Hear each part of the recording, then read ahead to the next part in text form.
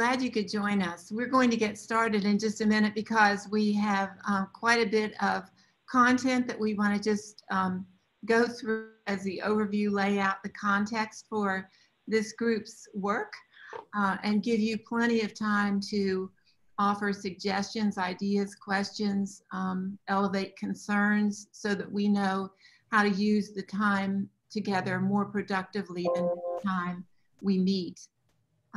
Erica, will you help me watch the waiting room and admit? We'll introduce ourselves in just a little bit while we're waiting for people to come online though. I'm going to go ahead and just share some PowerPoint slides that will get us started in the context of what we are doing and why, where we're trying to get with this whole conversation. Let me see if I can, there we go. This is an advisory group that's going to help us think about how to safely restart Charleston County Schools. We are very, very anxious to get underway. The first couple slides will just talk about the context. Our agenda for today is to establish a kickoff session.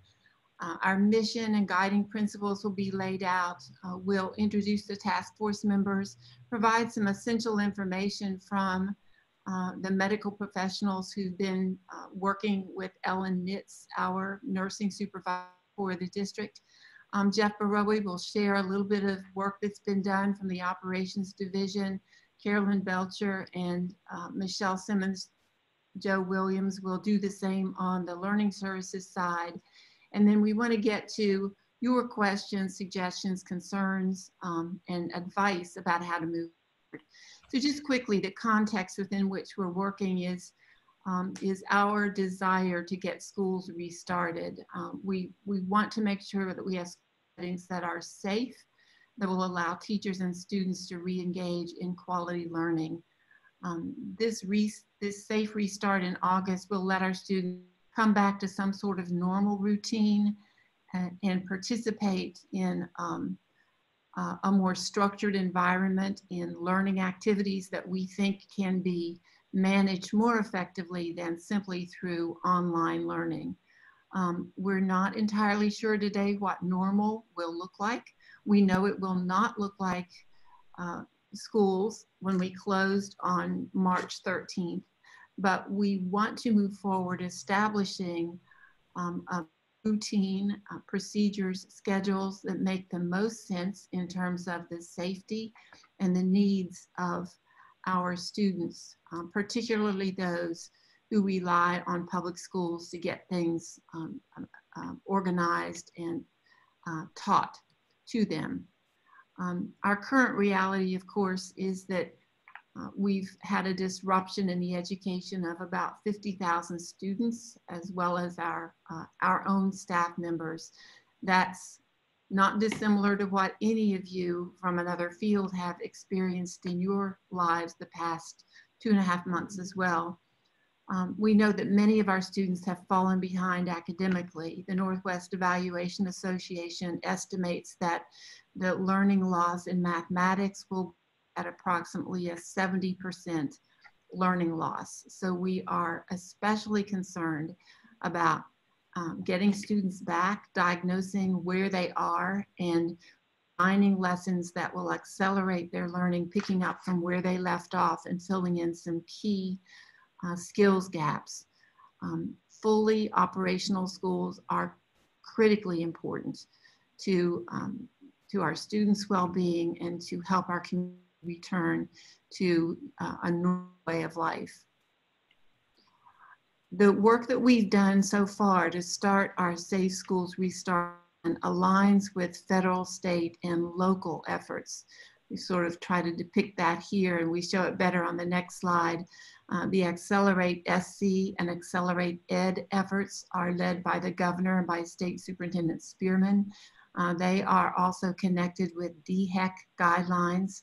The Reignite effort was led locally by Metro Chamber of Commerce and has some excellent suggestions for restarting our economy safely. And of course, our schools are a big part of our area's ability to do just that. So as we turn to this task force mission, we want to emphasize that we need you to serve in an advisory capacity by reviewing the information and recommendations that our academic and logistics teams, our teachers, principals have put together, the best thinking that they've been able to elevate around what we think the challenges and responses might be. We really need you to offer insight into the approaches and direction based on the expertise that you bring to the table. And finally, as the plan begins to come together, we hope you'll feel comfortable advocating for reactivating schools within our communities as safe as quickly as we possibly can. We will set for ourselves these 5 guiding principles. The first is vigilant, recognizing that we have to be always aware of changing surroundings, changing data, changing conditions. So understanding that the plans that we make are always subject to modification. We will pledge that the decisions we make for children and our employees will be based on the best data that's available to us. And that's where the medical community is critical in helping us understand as much as possible about how COVID-19 spreads and the right protective measures that reasonably assure a safe environment. We want to take care to ensure equity. To us, that means that we are very sensitive to the needs of children and families who rely most heavily on public education for a number of services, including the basic instructional program, but supports beyond that as well. Our 4th guiding principle is that we will establish and adhere to new standard operating procedures for safety. We know that DHEC and CDC will provide guidelines. We need to translate those guidelines into a standard of care and standard operating procedures that on the engineered controls, the physical things that we can do, and the administrative controls, the processes that we implement and monitor. And then finally, around what kinds of personal protective equipment that are A, needed, and B, desired, so that our students and teachers feel comfortable and feel well supported as we ask them to come back into learning environments. And then finally, we know we have to do a very careful job of communicating, and that these are difficult times to keep communication flowing, to keep accurate information, to keep up with new developments, and to make sure that we are listening to concerns and responding in timely and appropriate ways. I'm going to pause here and remove the slides from the screen so that each of you can introduce yourselves. I'll give you just a chance to look at the names on this screen. We have our board officers participating, 3 individuals from MUSC, Dr. Katie Richardson, who heads DHEC. We have multiple school principals representing our elementary, middle, high school, and charter schools. We have teachers from various levels of our organization. We have 2 students who are participating and parents from different parts of the county, as well as some community members and business representatives. On the right-hand side of your screen, you see the names of the district leaders who are ultimately responsible for pulling all together. So I'm going to stop share for a moment and just give each of you an opportunity to introduce yourselves to the group so we can put names and faces together. I should have said when we started that I'm Jarita Postal-Waite, Superintendent of Charleston County Schools, and we are incredibly grateful have given us this time to help with what is likely the most important effort going on in our district today with respect to the care of our children. Reverend Mack, do you want to begin the introductions? Can't hear you. You're on mute, I believe. So yes, absolutely. So I'm Reverend Eric Mack, board chair, and I'm glad and excited to be a part of this task force and joining with each and every one of you today. So thank you so much for participating. Thank you. And I'm just going to go across my screen the way the pictures are displayed. Erica? Good morning. My name is Erica Taylor, Chief of Staff for Charleston County School District, and I welcome you all to being here with us this morning. Thanks, Erica. Jamie? There you go. Good morning. I'm Jamie McCarthy. I'm grateful for the opportunity to work with this team and look forward to all the important work that we're going to be doing together. Ellen? Hi, I'm Ellen Nitz. I'm the Director of Nursing for CCSD, and I am very proud to say that CCSD has brought nursing into this picture from the very beginning, and we are so excited to have your partnership to make sure that our kids stay safe and healthy. Thanks. Chad? Hi, yes, I'm Chad Williams. I am 8th grade math teacher at Deer Park Middle. I'm pursuing my degree in curriculum and instruction with a focus on technology, and I was really had an integral part with Deer Park's integration moving online, and so I'm really happy to be here and hope I can offer some insights going forward. Great, thanks. Mr. Kennedy? Good morning, Don Kennedy here, the Chief Financial Officer for CCSD. Heather?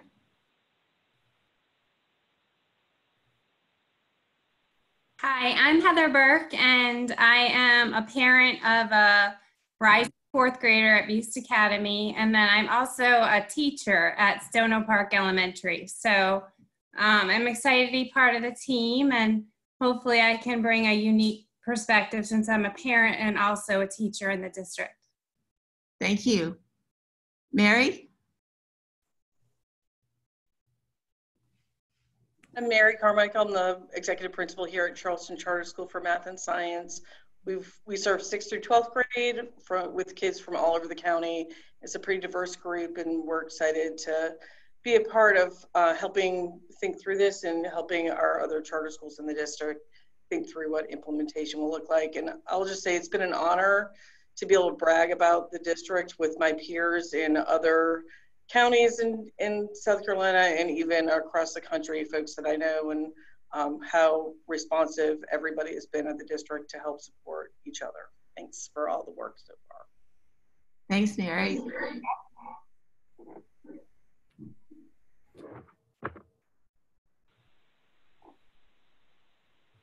Mr. Barowie?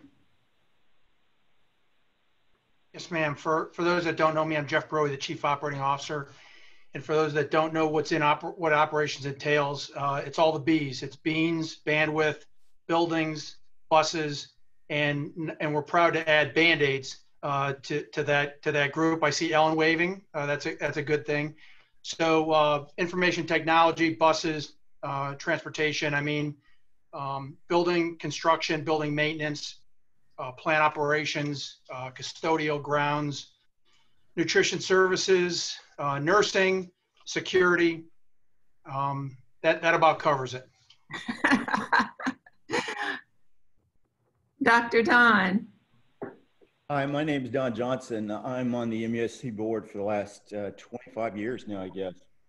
I'm getting old. I'm a spine surgeon here in town, and I'm a product of public school teachers. My father was a 40-year assistant superintendent at Dorchester II, where my mother was a teacher. My uncle was a principal at St. George High. And probably what I should have led with is I'm the proud parent of a CCSD student, the third in a line of 3 great kids who've had a great education at CCSD. Thanks, Don. Kate? Hi, I'm Kate Darby, and I'm the board vice chair.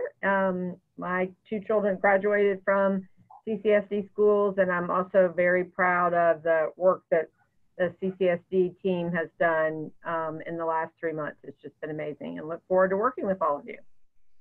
Wonderful. I'm sort of losing track on the screen. Dr. Williams? Great morning, everyone. I'm Joe Williams. I work with middle schools here in the district and looking forward to working with each and every one of you. Thank you. Willa, I think I missed you. Good morning. I'm Willa McGirth Moody. For the past 23 years, I have been at Mary Ford Elementary School, working as a master reading teacher for the last few years. And this fall, I will be transferring to Sanders Clyde in the same role. And I'm thankful for the opportunity to serve in the task force. Great. Carolyn? Hi, I'm Carolyn Belcher. I'm the Chief Academic Officer for Charleston County Public Schools. I don't have a cute all B thing like Jeff does. We do teaching and learning for the district. Natalie? Good morning, everyone. I'm Natalie Ham. I am the district's general counsel. It's great to see you all here. Thank you for joining us and helping us support reopening, and glad to be here. Thanks. Michelle? Good morning, everybody. My name is Michelle Simmons. I serve and support the elementary schools in the district, and I'm pleased to be here. Jay? Morning, everyone. My name is Jay Whitehair. I'm principal at Lang Middle School of Science and Technology, and I just say it's an honor to be a part of this important work to bring some sense of normalcy back to our children. Paul? Good morning, y'all. Paul Asper here, serve as Vice President of Commercialization for the Zucker Institute for Applied Neurosciences based here in town. Also a product of public schools and a parent of a rising second grader and rising kindergartner. Important rules. Lauren? Hi, I'm a student at Early College High School. I'm a rising 12th grader. I'm also part of the Student Advisory Cabinet, and I think it's nice for me to be here to have a student's perspective on the issue. Thank you, Lauren. What's your home school? I'd be Wando. Wando, and then, but you attend Early College High School full-time? Yes, ma'am. Right, yeah, okay, thanks.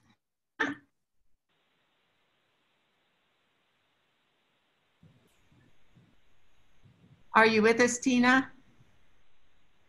Yeah, your audio cut out just in that particular moment.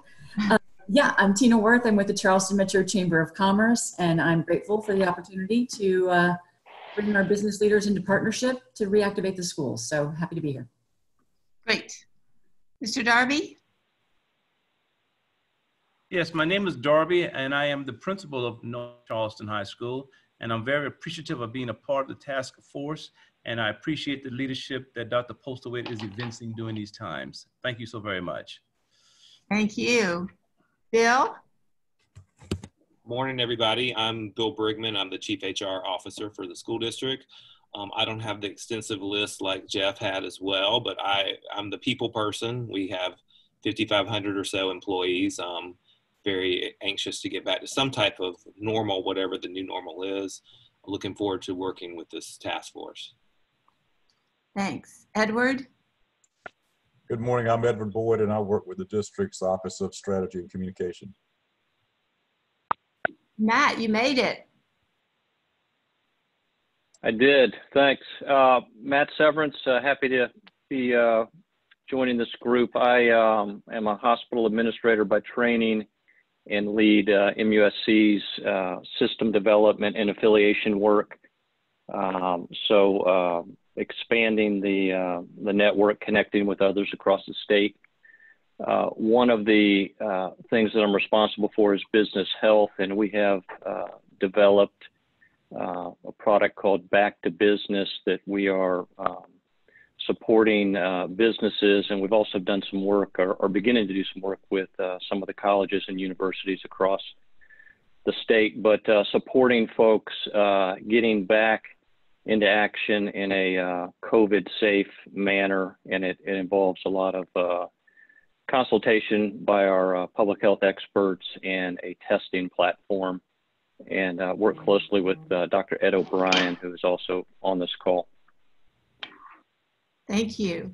Dr. O'Brien, you want to go ahead and introduce yourself now?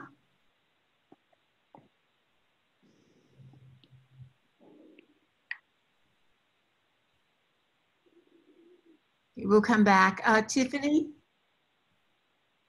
Good morning. My name is Tiffany Bush. I'm the parent of a 5-year-old and a 12-year-old within the school district. I am a financial manager for DoD SPAWAR, well, formerly known as SPAWAR, now called NIWIC. I'm also a STEMS outreach mentor within the district. Thank you so much for having me here today. Thank you. Sherry? Hi, good morning. I'm Sherry Snipes Williams with Charleston Promise Neighborhood. We've been a partner with the school district for over 10 years, and I'm excited to continue this work. Great, thanks. Erica?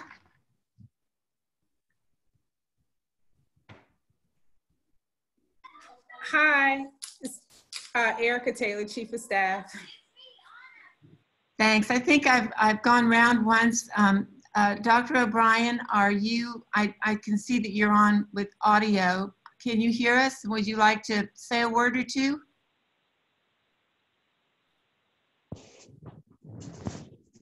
I just let him back in. I think he's about to join. It says it's join. He's joining right now.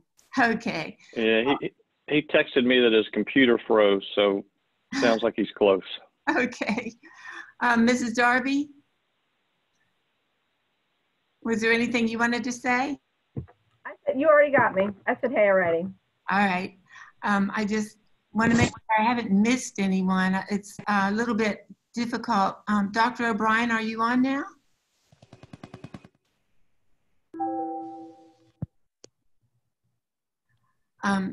We'll go ahead and move on, looking at where we left off on the slides. Dr. Postaway? Yes. There are a few members of the press who are a part of this call who are listening in. I just wanted to share that with you. All right, thank you. And yes, well, we want to just take a few minutes. It feels awkward talking at you for so long, but we couldn't figure out any other way to give you context for what our system needs to think about as we contemplate a safe restart, by just getting through some of this, this complexity that we deal with. So the slide that's on the screen now is intended to show that as we think about moving toward the safe restart, we have two main divisions we have to stand up, the instructional division and the logistical division. On the instructional side, we need to think about students and personnel. With students, one of the questions is, how many parents are ready for their children to return to in-person classes? Some of them will be ready for their children to return. Some of them will not be comfortable with that. So we also need to offer a K-12 virtual online school option. That's different from being assigned to a classroom and having the teacher get on a Zoom call or Google Classroom or some other connectivity platform for an hour or 2 or 3 a day. This would be an actual virtual online enrollment, which would be a separate enrollment from enrolling in school and being counted as a member of a teacher's classroom to be there in person. We'll have the same issue with our personnel. We do anticipate that we will have a handful of personnel who, because of their own health reasons or particular situations, not be able to return to the workplace. There's work to do sorting all that out. As we move then down through the students, we'll have to figure out what the schedules look like and what staffing looks like. The scheduling then relies on some of the logistical issues that we have to worry about. In the facilities, we need guidance from the medical community regarding the proper physical distancing of kinds of work that we're undertaking with children and the various ages of children. We have received guidance as of yesterday. The state is indicating they think that we can transport approximately 50% of the children on a bus. Now, Mr. Burrow will say a little bit more about that later, but the numbers of children who can be transported on a bus impact our ability to get kids to school each day. We run double transportation routes. So it's going to be possible to run an elementary plus a middle and high school route of a morning and then bring kids to school half a day, take them home and bring another group of kids to school for the other half day. That's simply not feasible for us. It isn't financially feasible and it isn't logistically possible. So when we go back over here and think about students, one of the things we'll need to find out from parents is if your child is planning to return to school, will she wish to ride the bus? And if they're going to ride the bus, then we have to figure out what's the articulation of the classroom schedule, the bus route, and the student arrival time as we think about the delivery of instruction. Under facilities, we have a formula that we're using to determine how many students can be in a particular classroom space. We have to think about the sanitizing protocols that have to be in place with our students. What are the health services that are available and what are the meal services that we provide? How do we do that? When we think about students in a classroom, to the extent possible, can we leave students in a classroom and have teachers go from room to room to avoid moving so many students in the hallway? At what grade levels does that seem to be feasible and where will that not work? When we think about sanitizing, we also have to think about the buses in between runs, the school hallways, common areas, restrooms, playgrounds. And then as I've mentioned, look at the number of students per bus. We also have to consider what that routing looks like. And if it's possible, if we're doing A and B days, to have routes that we establish that are A-day routes and routes that are B-day routes. So a lot of complexity to deal with that relies on accurate data getting entered into the system fairly quickly. It's not clear to us what date we will start. We think that the state is likely to approve an additional 5 instruction days for children in grades K through 8. If they do approve those days, then we will likely start students back the second week of August. That would give us a total of 185 instructional days with our K-8 students rather than 180. And of course, all of these actions have to be taken into consideration, considered with respect to the additional cost, because we know we will be reimbursed for some of our costs, but we will not be able to be reimbursed for all costs. And some of the options that we might want to consider are actually cost prohibitive. So that's just a chart to give you an idea of the complexity with which we deal. So what we have to do is to instill confidence among staff, students, and parents that we have a plan that's a solid plan based on facts, based on the good advice that we have received from all of you and our teachers who are working to help put together the possible plans for next year, that we will prioritize safety and health over everything else, that we have a plan that is a firm plan to deliver effective learning. It might look different than it did in the past because we've got to zone in on the essential learning and we take a look at the learning loss that occurred and design instruction that's intended to address learning loss. And then finally, we must be considerate of the fact that all of this work is done in partnership with parents and that our parents have many different situations, many different needs. Some of them may need for their children to be at school 5 days. They may need daycare for part of the time. Some of our parents may have households with a family member with compromised health. So they're going to their child to stay home and be able to take classes virtually. So we have as we move forward to take into consideration needs today that didn't exist when we closed on March 13th. Some of the issues that we have to think about then, there are three big issues.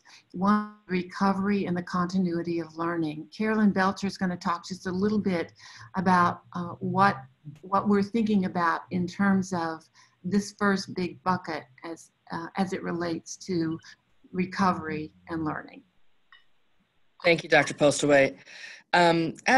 I think the key issue is that we know that there's been a long gap in learning for children. While we're hopeful that the virtual learning experiences were maximized as much as possible, we just recognize that face-to-face instruction is a much more comprehensive, and it allows us to better manage and ensure consistency across the system. So our big challenge will be to make sure that we actually know kids are when they come back to school, figuring out through assessments where they're in a good place and where there are places where they're going to need additional support to accelerate instruction. I think our particular focus is going to be on those schools where we have students who are significantly behind. And part of what we're thinking about is, can we provide additional programming and extended day through other means to make sure that we're, again, accelerating instruction. The state has wisely helped us prioritize standards so that rather than try to teach everything at a surface level, that we're teaching the key things and really teaching them in a deep way. We're thinking a lot about how best, given the physical constraints we may have, depending on safety constraints, of how to actually schedule face-to-face instruction for as many kids as we possibly can for the full 180, maybe even more if the state passes those 5 days, 185 days of instruction. That could be a variety of approaches, and we're interested to hear from this committee and what you think might be best for families, or ways in which we can be more creative than we've considered on how best to configure our days and our instructional experiences. We're putting more energy around professional development for teachers, particularly around meaningful virtual instruction. But again, there's also this question of acceleration. I think there's a lot in writing right now across the country about the learning gap. And the key question has been remediation and intervention versus acceleration. And I think that's important. Like, we don't want to look backwards too much. We want to make sure that we're starting where kids are, certainly, but then really making sure that they're exposed to grade level content and that we're creating bridges for them on what they may have missed, rather than go backwards, which might mean they will never catch up. And that's not what we would want. I think for all of us, adults as well as students in the system, it's going to be important for us to think about how do we make sure that we help and create space for folks to process this trauma in a way. Many families suffered very differently, but certainly this has been a hard time for everyone. And we want to make sure that when we're back together in a school community, that we're thinking through how can we help create some space for children to have conversations, to support each other, and for adults to also get the support that they need in order to become as fully present as they can in school. And then finally, I regret to inform the parents on this call that our work is still going to require a lot of you, a different kind of lift, hopefully. But the idea would be that we need your help in supporting your children's learning. You know your kids best. What do we need to know about their experience that would help them in the classroom and have to in learning at home? Making sure that we're doing all that we can, again, to close those gaps and involve you in a meaningful way so that despite what the entire country has gone through, that we're able to get to a place where kids are excelling again academically. Thanks, Carolyn. The second big bucket then, after we think about the whole instructional and learning strategies, the second bucket we have to think about are all of those logistical considerations that I briefly mentioned on that chart. Mr. Borelli? Yeah. So the first thing I want to mention on this slide is there will be some more information on logistics on a subsequent slide. So when I finish this, if you say, wait a minute, there's got to be more than that, there's more coming. So this is just a preview on this slide. The first thing I wanted to mention was that although on the pyramid diagram that talked about the two parts of the organization that are working up information to present to you all, I will say that it's a lot more synchronized than that.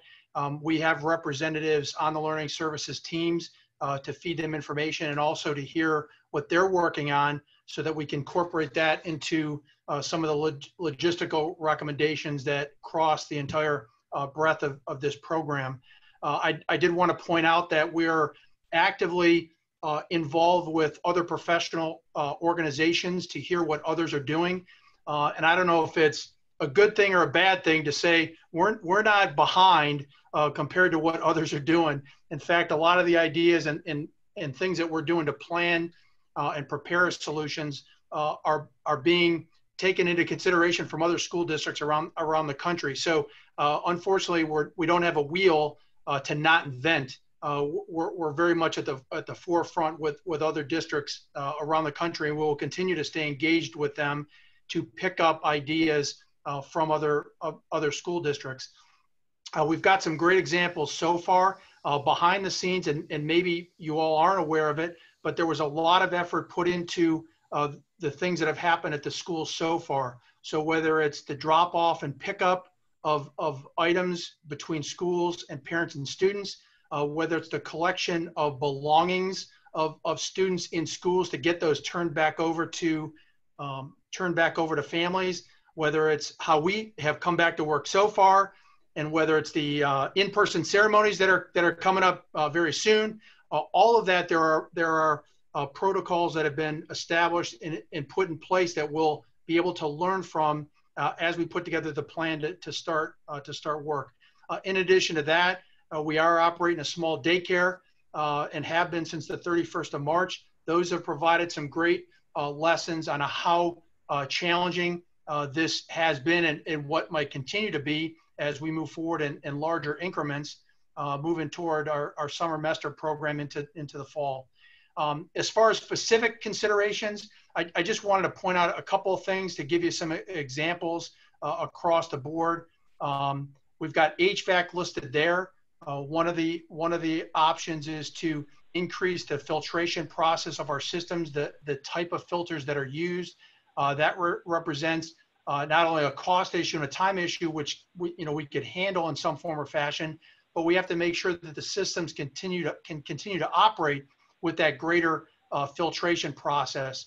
Custodial, when we talk about cleaning of buildings, before the COVID shutdown, we had developed a pretty good number of what we call foggers that basically whole building systems that allow us to sanitize our schools. And we actually had implemented a process to fog schools when we thought there was a potential for COVID in a school. We're continuing to ramp up the procurement of those devices, and that would be integrated into some decision down the road. So there's just two examples within logistics that are being worked. And again, in a few slides, I'll talk a little bit more about what we've done. Thanks, Jeff. And then of course, there are the revised business practices. So Don Kennedy's on the call. The impacts of the pandemic on finances is a huge concern for all of you on this call. We have concerns about the additional costs as well as the reduced revenues. So I think this is something everyone on the call can relate to. Don, did you want to say anything else about that? What I will say is that we expect the school board to adopt the fiscal year 21 next year's budget on June 22nd. However, the state will not adopt this budget for fiscal 21 until the fall, probably September. And so the district will have to come back and have a revised budget in the fall. And then during that time period, we'll have between now and then more of an idea, specifics around what the costs for reactivation will be. And so we'll update the budget at the time based on that additional information. Thank you, Don. And then we've mentioned a bit the impacts of the pandemic on staffing, the personnel challenges we may have with our immune compromised employees who may be some of our most stellar classroom teachers, but who may not be able to come back into the classroom, and figuring out whether they can be part of the virtual school or serve in some other way. But in the meantime, we have to backfill into the regular classroom. So there are going to be some unique personnel challenges that, again, impact other employees. We will work on a contingency plan in the event there is a reemergence of the virus. And Erica Taylor and Edward Boyd are both on here. Know that our communication and engagement strategies will have to be different in the coming weeks and months in order to keep our communities connected, so that we'll be transparent and appropriately responsive. Moving on fairly quickly now, we want to give our health experts who are all today an opportunity to talk with us a little bit about their current recommendations and considerations when it comes to health and safety. So I'll turn it over to you and others who may want to pitch in. Thank you, Dr. Postlewaite. So our main role at CCSD is to prevent the transmission of COVID-19 within the school community. So in order to do that, we look to DHEC and CDC for guidance for this. But what I want to make sure everybody on the call understands is that we can always do more than what DHEC recommends. And sometimes we may need to do that to reassure our families that the school is going to be a safe environment for them as well as for our staff. So some of the main highlights that we're looking at through our guidance is promoting healthy hygiene practices.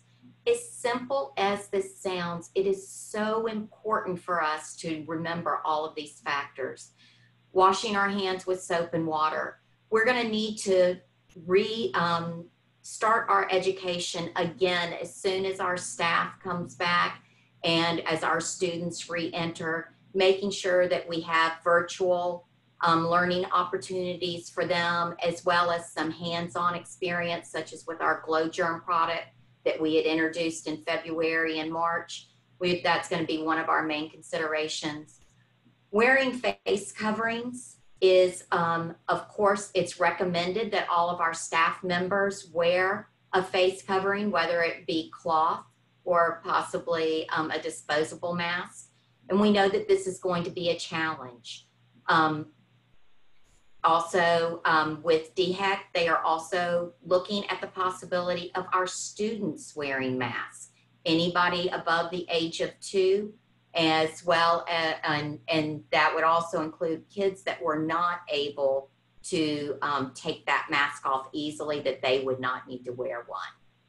We are working very closely with facilities, making sure that we have adequate supplies. It is so important to make sure that we have everything that we need at the classroom level.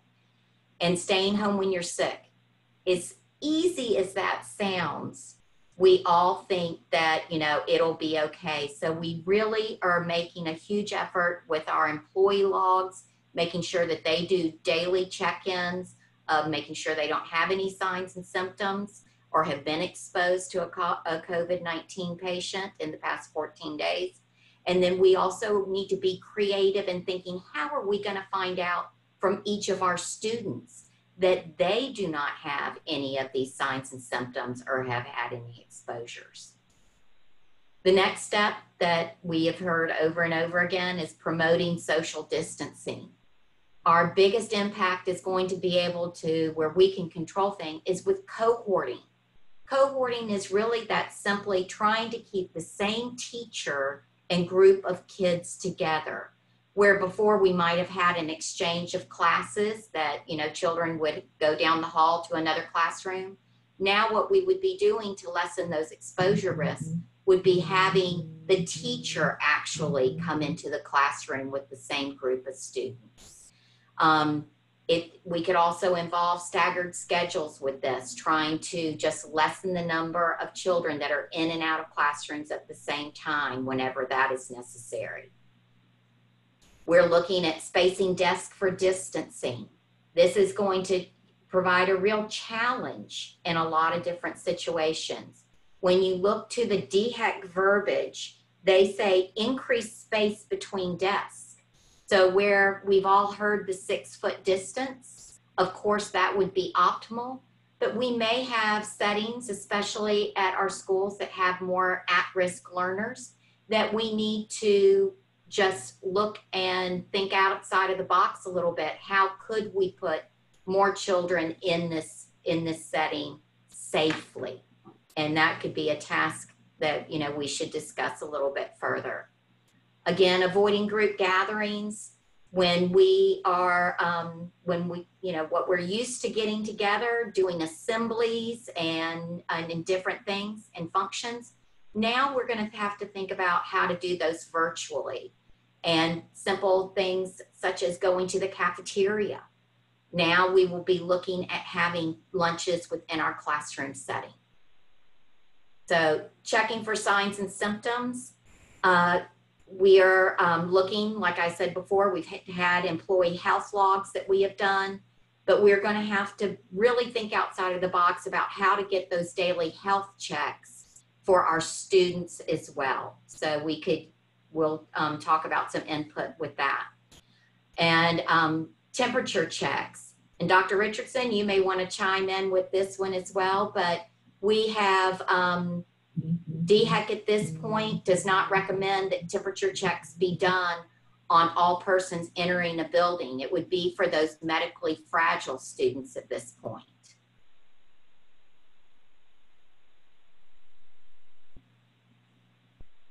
And then I'll just go ahead and cover the testing. Right now, DHEC is saying that that simply just provides a snapshot if we are testing all of our staff. But I was very interested when Matt Severance had gone back and talked to some of the back to business information that he may have. And I would love to hear a little bit more about that. Matt, are you able to speak to that a little bit? Hi, yes, this is Matt, and I'll ask maybe Ed O'Brien, if you're on the line, Ed, to speak to the testing if you can. Sure.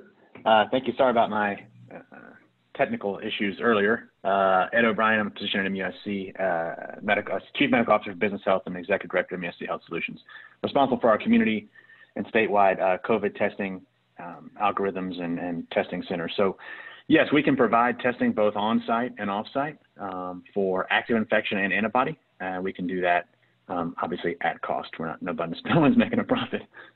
We could even look for some state funding to cover it. We'll see what we can do. But some of our back to business things are we actually send teams into the schools and walk through processes with your leaders as well as your teachers or those who are at risk, and say, okay, and really get granular and say, okay, the hand sanitizer should go here and not there, you know, move the desk to this side, you know, all that kind of stuff from start to finish. Things you might not think about, think cafeteria wise, you know, some laundry service wise things. I don't know if that happens at schools anymore, but all that kind of stuff we walk through, right? And what should you be cleaning the rooms with? Where should those things go? What kind of masks are appropriate for different faculty versus students? So we do all that kind of stuff, and we've had some really, really good outcomes and people really excited about the product. That sounds absolutely awesome. That would be a partnership that I think would be very interested in, having other people come and look to see what, you know, where we can improve to help to control any transmission. Great. And then we also, what we would do is we would come and do an in-person evaluation. That's with our, we have medical epidemiologists, public health experts, as well as trained RNs and MDs. And we'd come through, do a walkthrough, and then we would leave a liaison with the school district who could handle any mitigation of outbreaks or positive cases throughout the year. That would be your point of contact. You could email them with questions and anything all throughout the time. They would serve as your own personal Dr. Fauci, kind of, is the idea. So that's something else we could provide. That sounds like a wonderful idea. So thank you, Dr. O'Brien. I appreciate that. And this is Matt. Just to add, one of the things we've found around the state as we've been doing testing is, and I think the group ought to anticipate this, you know, it could be an all or nothing where there's an uptick in disease and we need to pivot, but more likely what we're seeing are hot spots. And so I think you know, we're going to need to be ready to pivot in a particular school or a, you know, particular area. So we've got to be ready for sort of a wholesale pivot, but also a micro pivot, because we are seeing hot spots emerge, and so that may be the reaction that needs to happen. Very good. Dr. Richardson, do you have anything to add? Sorry, can you hear me? Yes. I was having some trouble getting off mute last time. I think that, you know, that sounds like a wonderful partnership. If MUSC can provide some of that sort of boots on the ground in the schools themselves, we will certainly be working with MUSC and have continued to and will continue to work with your school district and others in the region for helping you to sort of apply the DHEC guidelines. And the DHEC guidelines are also changing. As someone said earlier, we're very much looking at other states and other school districts around the US and around the world, and sort of bringing back those best practices. So just know we're here as a partner, and you've already done lots of great work. You certainly have a wonderful health leader in Ellen Nitz and what she's been doing for the district. And I'm happy to be a part of this, and I'm happy to serve as a resource at any time. Thank you very much. I appreciate that. And just kind of rounding things out, one of our biggest things that we need to remember is that we're going to need to adopt a new culture for our school. And in order to get people to buy into all of these things that we are saying are so important, I would like for us to always think about, I protect you and you protect me. And that goes with everything from the hand washing to especially wearing the mask. And this is a cultural change, and it's going to take a lot from each person, but it can be done, and we need to implement these practices to make sure that we have a safe environment for our students and staff. Thank you, Ellen and team. It sounds as though we're forming or beginning to form a solid subgroup of medical professionals who will confer and form an advisory group, and perhaps even train the trainers, train a team of people with Charleston County Schools, so that we know, our team knows the proper protocols or the more nuanced parts of furniture placement or sanitizer placement, or all those kinds of things that years of training have taught you to look for in order to maximize the effectiveness of our efforts. We have just 2 more slides that we want to talk about briefly, and then the rest of the time is for the group's participation in helping us decide appropriate next steps. Mr. Baroa, you were going to talk a little bit more about the details and the operational issues. Yes, thank you. I think the follow-on to what the medical community just passed along, I think is a great way to segue into the challenges that we face. You know, I heard the comment about consideration and having kids wear masks. Even the DHEC guidance, and I'll read it directly. Consideration may be given to recommending them for students. So we've got a lot of hard decisions to make, and although the school year seems to be far off, the decisions of where to place hand sanitizers, how to line up classrooms, is something that has to happen relatively quickly. Number one, we have a summer semester. We're looking at kicking off on the 6th of July. And when we talk about furniture moves, we have to put that stuff somewhere if it can't stay in the classroom. So there's a lot of things that have to happen quickly. And I did want to provide some details of things that have been done so far. So as far as classroom capacity goes, we have a building operating capacity matrix for all of our schools. It's based on taking a look at how schools are being used, what we can put in each classroom. And we've basically taken that typical building capacity and developed it into a COVID capacity, which essentially left us at about 60% of what we normally provide. Now, each individual school could be looked at, and it may vary up or down a little bit based on how some of the specialty classrooms are used. But that nominal capacity has been passed along to our academic leaders as they look at different options on how to bring as many possible kids back to school that we can. Each of our departments has developed a reactivation summary. Those summaries summarize the things that they need to do, the challenges that they may have, the financial implications that they may have. Those are being finalized. I'm not prepared to show those yet. I'm still scrubbing those, but we want to basically bring those into the discussion of the different things we have out there. I mentioned some of those challenges on a slide previous. I can give you a couple more right now that people may not be thinking about. Nutrition service is a great example. I heard, hey, let's just have all the kids eat in the classroom. From a safety perspective, that sounds great, but could they eat in the cafeteria in a safe manner to allow them to get out of their classroom, to allow them to stretch out a little from sitting in the classroom all day? So that still may be a consideration. And from the nutrition services perspective, it's an increase in cost to package up meals to take them to classrooms. So that is something that we want to work into the equation as we move along. From a bus transportation perspective, the superintendent mentioned DHEC came out with guidance earlier this week saying a max capacity of 50%.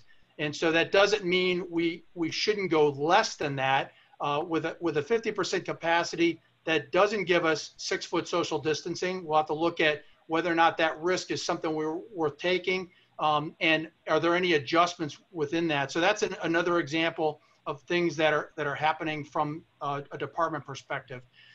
We have developed what we call it a menu of items.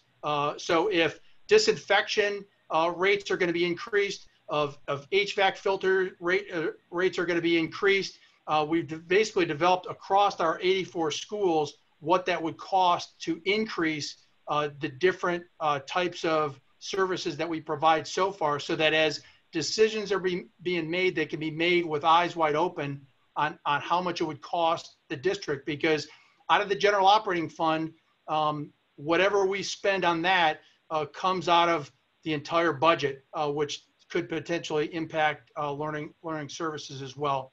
The last thing I wanted to pass along is that Ellen mentioned the supplies and PPE that we're going to need to procure. We have a once-a-week meeting to keep a close eye on gloves, masks, hand sanitizer, other items that are being pushed out into the service community now that might be effective in analyzing those items, as well as the cleaning equipment used by our custodial staff. So we're keeping a close eye on that. We're expending resources where we think we're going to need them at this point, because some of those items are indeed long-term items and are hard to get. I will tell you that as an example, I challenge any of you to find a 2-liter or 1-gallon pump bottle of hand sanitizer. I had a guy come into us offering to sell them to us in old vodka bottles. I don't know if he was using the remnants of the alcohol in there to get his 80% or his 70%, I don't know. But the larger bottles of hand sanitizer are the hot commodity right now in the world. And so we're keeping a close eye on that and stocking up where we can on items that we know we're going to need come this fall. So I could go on and on, but I'll turn it back over to Learning Services. All right, thanks, Jeff. So happy Friday, everyone. This one is definitely a TGIF exclamation point, but we made it through. So from a learning services standpoint, our thought process was that in order to make sound decisions surrounding our Safe Start, we needed to get feedback from our stakeholders, more specifically our parents and our teachers. And so with that being said, we have tasked our school leaders with administering surveys to both those. They started last week with the first round of surveys, and it should end up this week, which is today.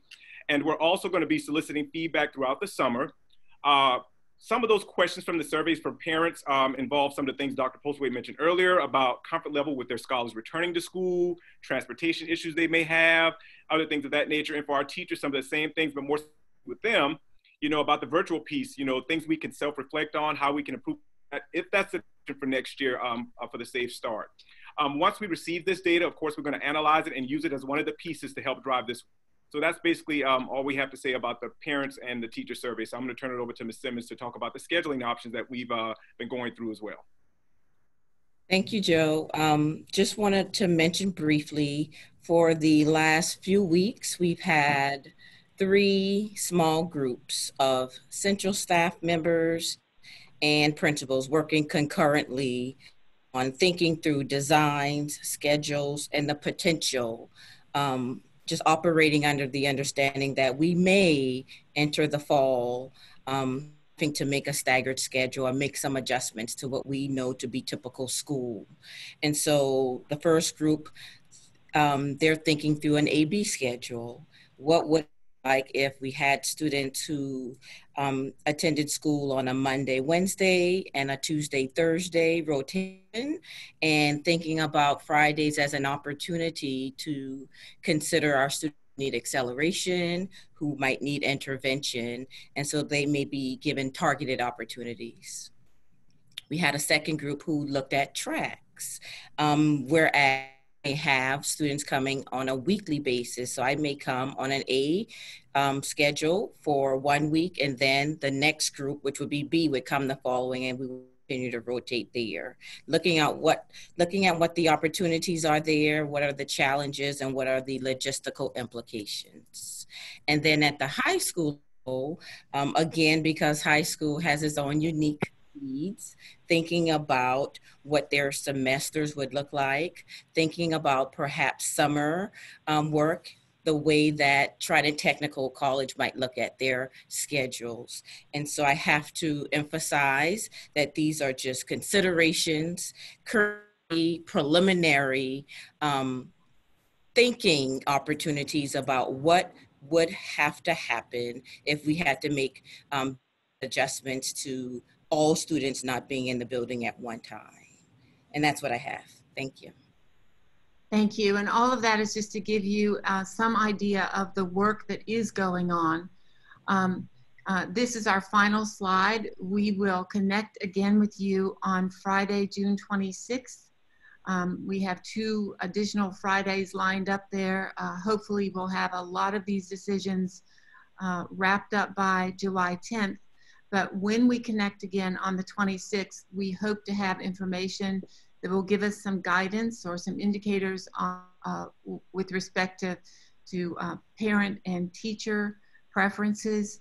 We should have the guidelines that the state is going to issue regarding school start back, as well as updated guidelines from DHEC, and perhaps the Accelerate Ed effort that is led by the governor.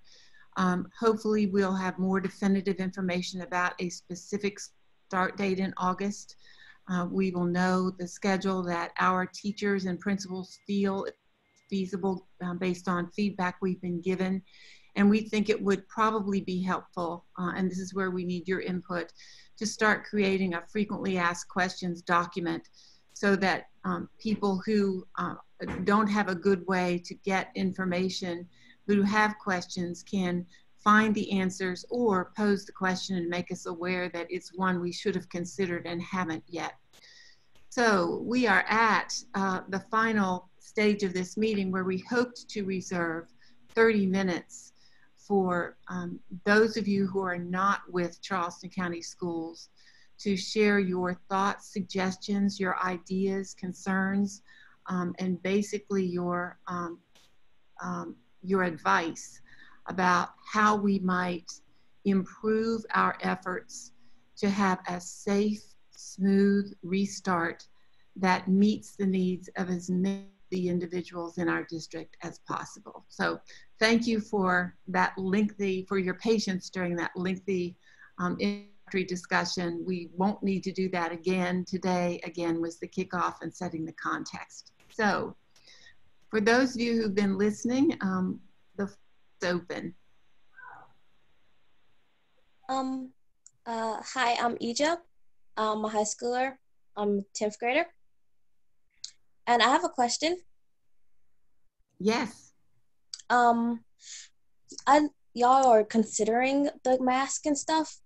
But like, what about gloves for students? I know that you're doing like the 6 feet thing and stuff and moving desk, but students are students, and you turn your hand for 5 seconds and they're already touching and coughing out loud without covering their mouth, sneezing and stuff. So one person could spread it to like 5 people in 1 week. So I was just saying. All right, so in addition to masks, you would like us to consider the option of gloves for students? Yeah. Okay, thank you. Okay. Got it. Thanks, Egypt. And I didn't ask you what your home high school is. Huh? Like, what's my name? Like, What's your high school? What's your home high school? Darby Saul. Oh, you go to Stahl. Are you at Early College as well? No, I'm not. No, you're at Stahl full time. Yes. Okay, thank you. Okay. Dr. Postlewaite, this is Kate Darby. On the one hand, as I was listening to you all talk, I'm amazed by the work that you all have been able to get done on this, and the community members too, while you've also been, providing school and meals to all our 50,000 students. On the other hand, it also made me a little sad to listen to all of the changes that we might have to make, and some I think are fine, probably things we ought to be doing with keeping our hands cleaner, and as I have mine on my face, but I just wonder, with some of the research that I've seen recently about kids not being the non-symptomatic carriers, and I mean, we've gotten letters from people who are saying just, open schools up as normal. And I don't think we need to do that, but do you feel like the guidelines and the suggestions from DHEC are going to get stricter, get lessened? What are you guys feeling on that? I mean, and do we have to follow exactly what DHEC and the state say, or are those guidelines? Dr. Richardson, do you want to address DHEC's point of view? So Kate, I'm not sure how DHEC's guidelines will change in the future. I think they'll very much be tied to the data to see what happens both here with our infection rates and as other countries and other states do begin schooling again. And as we look at what's happened in some countries that never actually stopped schooling. I do think there's some initial data that says that schools reopening has not had the effect on infection rates that we fear. That's certainly good news, but that's very preliminary based on very small, numbers of places that have opened up. But I think the issue is not just the kids, but it's the staff and the families at home that the kids are going back to.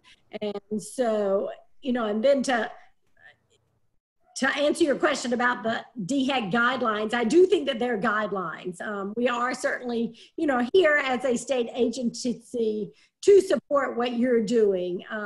But we do very much base our guidelines on the evidence out there. And so, although they are guidelines, we do feel strongly until we have more evidence that suggests that we will move in a different direction about them. So did that answer your question? That does. Yeah, sure.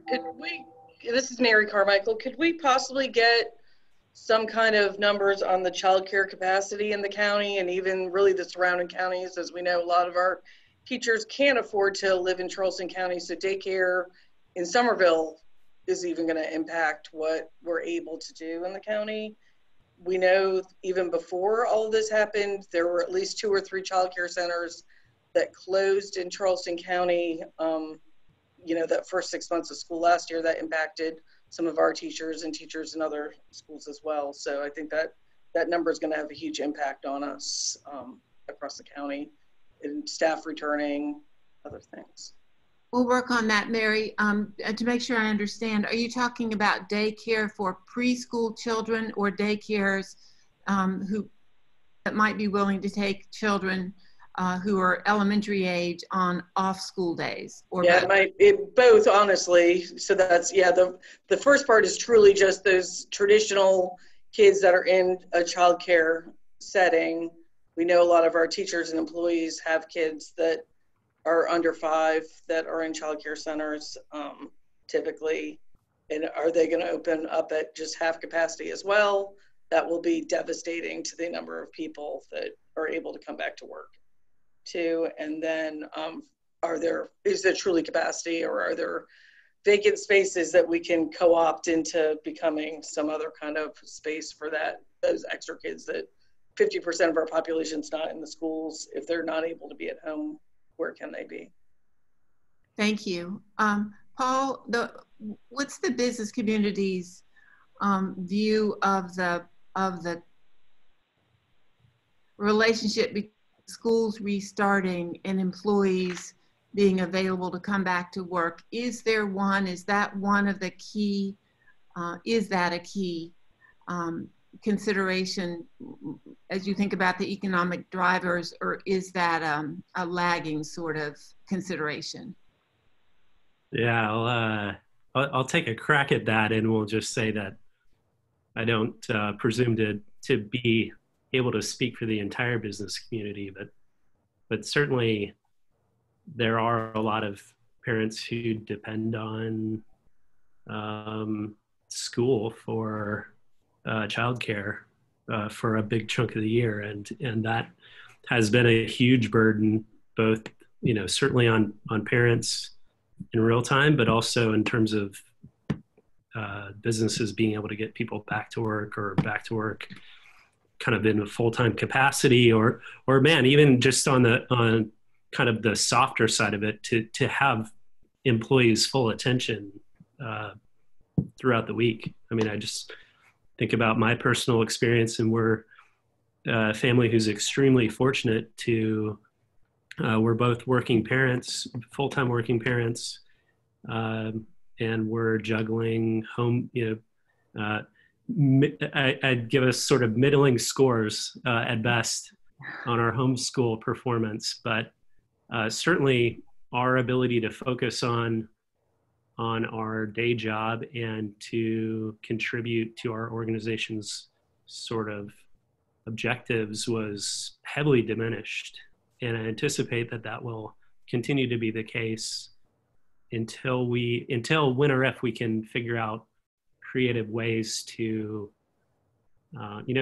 keep kids safe and healthy in the cases where they aren't in the classroom, and learning when they aren't in the classroom or in some other setting like that. Thank you. Tina, has your organization had conversations about this issue?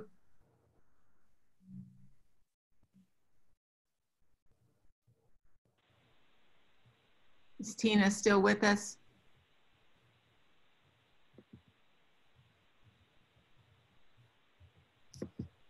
Any other? But I don't see her. I'm looking one more time. I don't see her. Yeah, she's. So it's an issue for our own employees too, who have children who are saying, if I'm teaching on A day and my child is here on A day, I'm going to need some help with B day. So that's something we're looking at as well.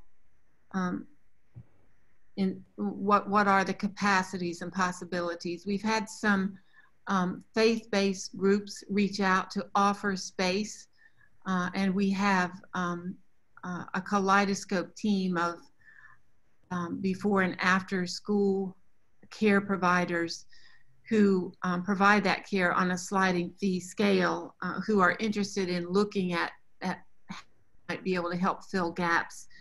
So I put that on the list as one of the things we need to think about.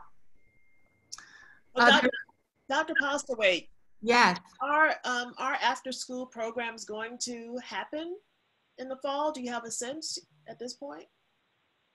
I think Jeff might have said a word or so about that. Jeff, do you want to revisit that? Well, I will say, I believe the answer is yes. The after-school program under Mr. Sacker and under Learning Services has developed a pretty incredible plan for summer programs, which I believe can be applied to after school starts. Now we'll see when we start that in July how effective it is. The capacity in the fall may be less than it usually is, but they put together, I believe, a very good plan that represents phenomenal safety protocol, and we'll see how effective it is. And I believe we will be able to run after school programs, albeit the capacity may be limited. There will be, I think, some challenges, as folks could probably infer. For the number of students we're serving, we would need to have we would serve half the number of students or about that for the same staff. So that is a revenue center for us, or at least it's cost neutral. So I think one of our challenges is how could we find philanthropy and or public monies that we can reroute to subsidize, because I think there is a financial challenge in how we actually cover it. We can logistically do it, and we certainly aim to do it. It's just going to be a question on the finance side. Dr. Poster, one thing that I found interesting, I thought daycares had all closed, and I'm sure some did, but a lot of them stayed open. So I'd wonder, not for an answer today, but if all these daycares stayed open and their children are there, how did they have hotspots? Are their children there sick, or are they all fine? And is that something we should be looking at as we open schools? Thanks. Dr. Postaway, with regards to the survey, I can give you some numbers from my parents. I surveyed 833 parents. That's over 75% of our family. Over 97% of the families plan to return to CCSD. 60% prefer in-person. 35% prefer a combination of both. Less than 5% want just virtual learning, and 70% plan on district provided transportation. I know that's a small sample size for the district, but it does represent 75% of my school. So it might be a perspective there. Thank you, Jay. That's very helpful. And that is Lang Middle School, is that right? Yes. Yes. Yeah. So if I can comment, Jay's last comment was really pointed to me, and I really appreciate that 70% comment about transportation. We typically run less than 50% of our children on buses. Our survey of parents, we received 16,000 results back, and 60% said they would use buses. You're saying 70. So it's interesting, despite this crisis, more families seem to be interested in putting their children on buses, which is interesting. Let's just say it's interesting. It's going to be a challenge if that indeed ends up happening, and we have much more kids than we normally have on our buses. Right. Any other comments, questions, suggestions? I have a question, if I could. I've looked at the guidelines from the South Carolina High School League. Right. I know there are other districts. It's a guideline that allows it to be interpreted on a district basis. Right. I'm just curious what CCSD is doing with it, since I guess it's getting to be football season soon. And so, of course, the guidelines cover a number of sports, most of which are summer, fall activities. And I've just not heard anything from CCSD in terms of how they're interpreting the guidelines from the high school league. So Natalie Ham, our general counsel's been working on that. Jeff Baroe and some folks on his team working. I've been in touch with Dorchester 2, Dorchester 4, and Berkeley to see if we can all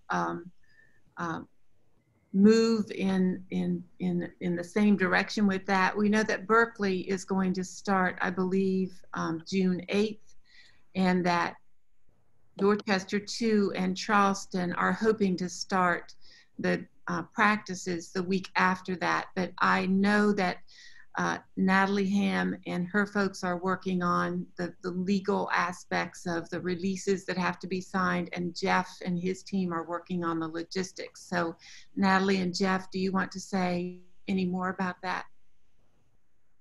That's exactly right. So we are working, it looks as if we're going to have a waiver both for students to participate and possibly coaches. We're working through that process now. We're hoping to continue to coordinate with the other local districts to make sure that we're pretty much all aligned in how we do things. Our waivers may look a little bit different from each other, but they'll have basically the same level of information in them. And we're just now trying to figure out kind of what to do with volunteer coaches, since they're not obviously CCSD employees. I think that's the part of the process that we're on right now. But Dr. Postaway is spot on. Jeff's team is working through the logistical part of it, is my understanding. And we are hoping to be able to allow some level of training to start the week of the 15th. Yeah, I'll just add, we're fortunate that the phase 1 implementation are groups of 10. Groups of 10 are much more easy to manage, but as Natalie mentioned, identifying masks, hand sanitizer, digital thermometers, all of that is being worked on to make sure that we're a go from a logistics side before the plan's ready to be implemented. Did that address your question? Thank you. You're Dr. welcome. Postaway. Yes, sir. When do you project a plan will be finalized to roll out to parents in the community, so that as we are moving forward to the opening of school, parents will have a better opportunity to plan and to know exactly what to expect as we move forward? And I understand that we will be tweaking this as we go along the way, but when do you project we will be able to put something out? Right. That's a good question. We have to wait for some of the decisions that the state makes. We don't have the right to make a decision on expenditures of CARE Act funds, for example. The state superintendent of schools is going to put some guidelines. There'll be guidelines, but there'll be strongly recommended guidelines in place that she hopes to have to us by the end of next week.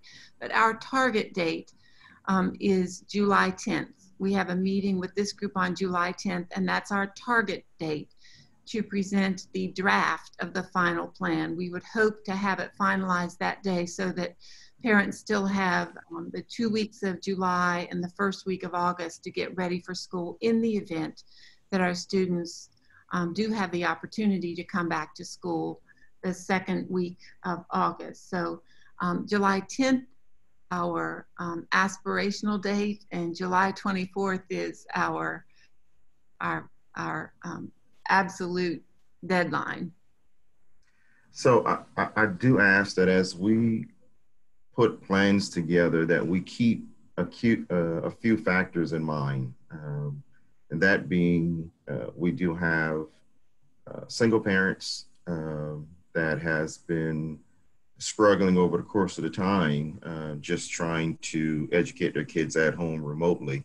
And as we prepare to go back into school, just keep in mind that there are a number of kids that were already behind and trying to learn and understand the curriculum. And as we move forward now, even into going into a new school year, maybe half days, maybe kids still remaining at home, we just need to be very mindful of those particular kids that may be falling even further behind. And then on top of that, and we've said it a number of times, there are a number of kids that rely on meals that they are not readily privileged to as they would get when they come to school. So we just need to keep those things in mind as we're preparing and planning for the reopening of school. And I understand the social distancing part, and I understand the capacity of transportation on the bus. I understand all of that. We just need to make sure that those rural single parents that are struggling right now as we prepare to move into the new school year. Thank you. Carolyn or Jeff, do you want to address that in any way? Well, I going back to our menu of items, one of the things we are taking a hard look at, to your point, Reverend Mack, is how do we continue to feed all kids like we would feed them if they were at school every day? And that will be one of the items that the calculation has been made that shows to deliver X amount of meals to X amount of homes if kids aren't in school, or create a shelf-stable meal that they can take home with them when they're in school. The cost of that increase as well. So Nutrition Services is anticipating, or they're hoping to be able to provide the same level of service they do if the kids were in school every day. They'll just be a menu item that we'll have to choose from on what the school the school district wants to do. So spot on with that. Agree. As you know, Reverend Mack, we're worrying a lot about making sure that we're paying attention to the equity agenda that the board had already outlined, and that we're continuing in that work despite the, I'll say, distraction of the virus. So work on the acceleration schools, making sure that we're thinking in terms of more time for the students who are furthest behind. And my stomach went a little worried when I heard late July as a possibility for when we were, because we have quite a lot of work to do round programming, and once we finalize the schedule, to make sure that there are things like extended day with tutoring, that there's supports in place if we do need to have a partial virtual option. I think this group probably knows this. The educators among us would like to open in a normal way too, but we want to make sure we do that so that no students, no parents or grandparents are hurt and are ever safe. So part of this is the challenge of planning for multiple models and wanting all of them to have equity at their core to make sure that we're responding to families you're most worried about, sir. And if I could just add one more item, I didn't talk about this in my discussion, but to Reverend Mack's point of making sure that if we don't have kids at school, what are we doing to help? If we end up having some type of virtual option, whether it's a day at home, 2 days at home, something like that, we obviously realized that we were short with Wi-Fi coverage. We have a number of households that don't have Wi-Fi. Kids couldn't get to the buses. Kids couldn't get to a school to get to that Wi-Fi so they could get on their Chromebook. We're working to develop an agreement, again, another menu item that we could bring back forward for approval to get a cellular capable device into our students' hands of the 2,000 plus that didn't have that capability. Again, leading toward what can we make sure we do to make sure that although they may not be in school, they have a compatible device, they have a meal, everything that goes with it. We're looking at those options as well from the IT perspective. Great. How about parents who are on the call? I haven't heard questions specifically that parents may have. I'd like to give them an opportunity before we reach our closeout time. If I may, yes. I'm a teacher, Chad Williams at Deer Park Middle, and I do have a 4-year-old that was supposed to enter in the 4K program. And I guess my question is have we done any surveys for parents that are willing to send their kids and risk, you know what I mean? Like if we're wearing masks and if we have the N95 mask, which supposedly is 90% effective for the transmission of the virus, and then we have sanitation protocols. Like, do we know if parents are okay with sending their kids? Like, is that a survey we've asked? I can address that, Dr. Postwaite. Chad, this is Dr. Williams. One of the questions does ask about the parents' comfort level with returning their child to school next year. Okay. Okay. And I guess my point is, you know, if I know as a parent that we're wearing masks and we're sanitizing, I'm okay with that risk, because I've heard that from doctors that the vaccine's only going to be about 50% effective. But if we're wearing masks and we're sanitizing, that's even cloth masks is 70% effective. And so that's as effective as we could possibly get, or unless we're getting those really high-end masks to all the kids. And so as a parent, I'm seeing that risk, and I'm like, that's about as good as I think we can do. And I'd be willing to send my kid in at capacity if we're doing all those protocols. Thank you. Any Thank other you. questions from someone who hasn't had a chance to talk, or one of the experts on the call who's realized there's something we're forgetting about, or there's something you know about that might be of use to us? I have a question real quick. Yes, please. So my school, we do college classes, so we go into our college campus with other college students, and I know other schools will send kids to like College of Charleston. Is there any way you have a plan to manage any kind of sanitation between that? You know, Lauren, I don't know the answer to that. Knowing Vanessa Denny, knowing your principal, she has 3 different plans plus a contingency plan to deal with that. But I personally don't know. Joe, Michelle, or Carolyn, do you know? I can comment real quick. I know you didn't ask me, but early college is an anomaly. The early college campus is managed and operated by Trident Tech. We always have relied on their cleaning process. So it prompted me to ask the question, what are they going to do when they open? And will it meet the same expectations we have for our schools? And do we need to supplement that? So I really appreciate the question and comment. And it's something I'm going to go back and take a look at. Thank you. Thanks, Lauren. Hey, this is Paul. I had one more quick one. And if we're out of time, maybe it's just one to sort of provoke some thought. One of my questions is sort of around surveillance and what are the measures that CCSD will be keeping their eyes on as we go forward, both in terms of certainly, hopefully not, but potentially making a decision at a system level or a local school level that we need to tighten up, but maybe even on the positive side, like what are the measures that we might be looking at to say, based on what we're seeing, we might even be comfortable opening up more and moving back more towards a more traditional model. So what are those measures that we'll kind of be keeping an eye on as we go forward? That's a great question. And to be honest, that's something I'm hoping that MUSC and DHEC will help us with, the metrics. Do we set the parameters now for moving, adjusting our actions in either direction? We talked about a contingency plan if we have another viral infection that causes us to shut down, but we didn't really talk about what those metrics are, how they apply to individual schools, what sort of data systems and spreadsheets we set up to monitor, and who's responsible for that. So that's on my list of things to take up with, frankly, the folks at MUSC, hoping that as part of their research efforts, there may be something that is easily adaptable to help school district and to fit some of the work that MUSC is doing.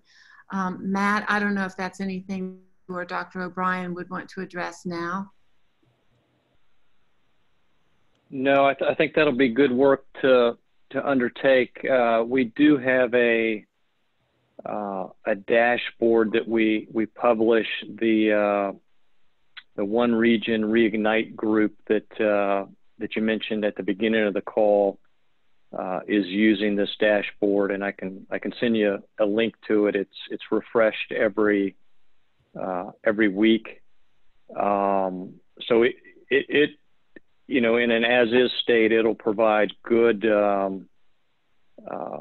broad community metrics to look at that will be guiding the community in general. I think so that'll serve some of your need, but there will be, I think there'll be a need that'll be more specific to the school district and maybe individual schools. So that's a discussion we need to have. But I can forward you the dashboard that currently exists, and you can see those metrics and some of the thresholds that have been set. It's a green, yellow, red dashboard. This is Don. I'll jump in here also. There's also everyone has seen the COVID curve. There's various different models nationwide. The IHME model is the one that you'll see quoted. And at the medical university, we actually have our own version, if you will, that's locally based, done by one of our epidemiologists, Dr. Wiley. So we'll be able to use that also. I think that curve is probably the fastest, easiest way to see where we're going. The other thing just to throw in here, and this won't change the conversation one way or the other, but I think it's interesting, if nothing else, to hear this. I heard Chad's comment as a concerned parent. As I said, I have a child, 9th grader, CCSD also, but at the Children's Hospital, since our first admission of an adult, which was March 12th, the Children's Hospital has had one patient admitted with a primary diagnosis of COVID. I talked to the medical director last night. Now, we've had a couple other patients there that were asymptomatic, that were admitted for other reasons, that got tested and were positive, but they were otherwise asymptomatic. But in terms of an ill child with COVID, we've had one patient.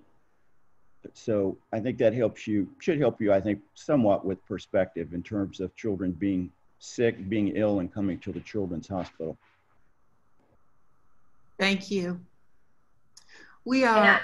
Dr. Postaway, if I could add to, from the school perspective of managing, all of my school nurses, which we have about 100 school nurses throughout our schools, that we will be using electronic medical records that have been updated that will also include a COVID trending and tracking base, which is very nice. And in the past, we've worked very closely with DHEC with influenza-like illness, that we've been able to run reports and do biosurveillance for that as well. And working hand in hand with them, we feel like we've been able to manage that quite well. With this new update in our records, I think that we'll see that it's going to be able to provide that snapshot on a daily basis of what's going on in all of our schools. Thank you. We're 5 minutes over time, or perhaps 7 minutes over time now. I want to thank everyone for joining us this morning. We hope that when we meet again, we will have more of a plan that is something we can send to you before the call, so you will have had time to look at it and respond to it, and we can begin refining from a draft that's ready to iterate on the next time we meet. And Carolyn, I heard your admonition about July 10th being just about the latest that Learning Services staff could manage. So that gives us 4 weeks to get all of these details ironed out, that we're connecting with parents and teachers in a very significant way. Thank you again, all of you, Dr. Richardson, the folks from MUSC, parents, principals, teachers, the parents, the business community folks who've taken time to join us, and our board officers. This is really important work. We want to get it right, and we don't have any models, as Jeff mentioned, to work from yet. There are others that are in the development stage, but we're in the early days of trying to figure out this prototype of what the first start back plan looks like, with the understanding that we're going to have to stay nimble and adjust as conditions change and we learn more. So again, many thanks to everyone. We will be in touch with you hopefully before we connect again in 2 weeks.